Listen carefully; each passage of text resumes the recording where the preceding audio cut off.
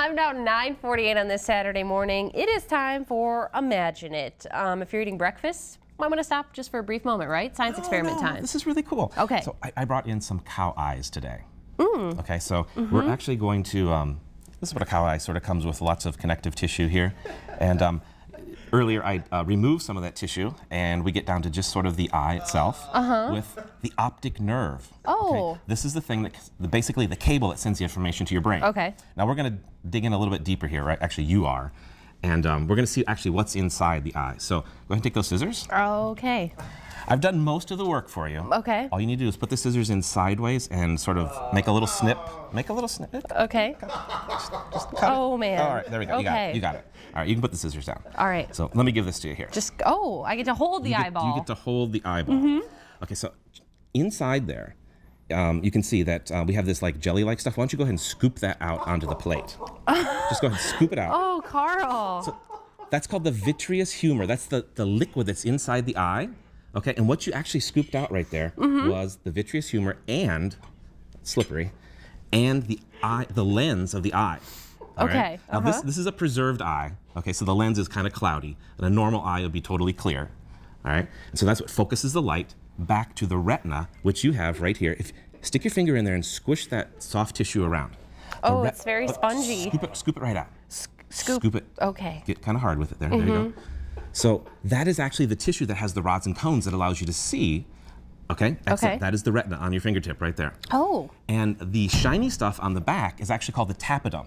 So cows, or cats and other animals, if you shine a light at them, you get that sort of like glow that comes back. That's a reflective layer that shoots the light back through the rods and cones, allows them to see better at night. It kind of looks like a pearl a little bit in there. It does. It looks like a kind little of shiny, opal. Okay. opalescent. Yep. And so you can put that down now. And so in the front part of that eye, let me give you this here. This is actually the iris of the eyeball. It's the thing that makes the pupil gets larger and smaller. It's sort of a muscle to constrict the light in and out of the eye. And so these are cow eyes, which are about the same size as a human eye. Okay, and this They look so much bigger. Okay. Well, they're a little bit bigger, but go ahead and give that a poke.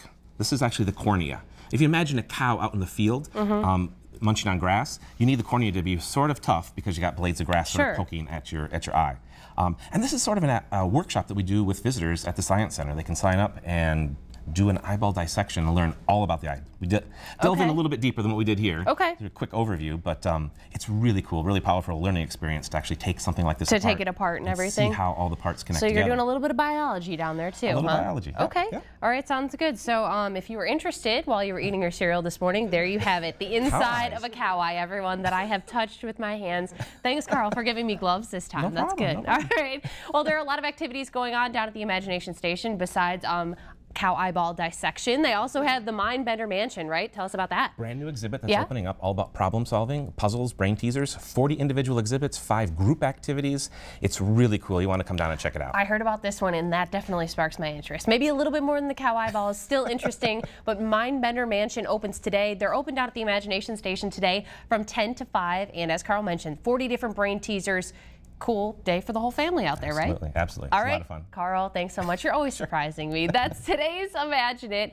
Now let's go to Dave with sports.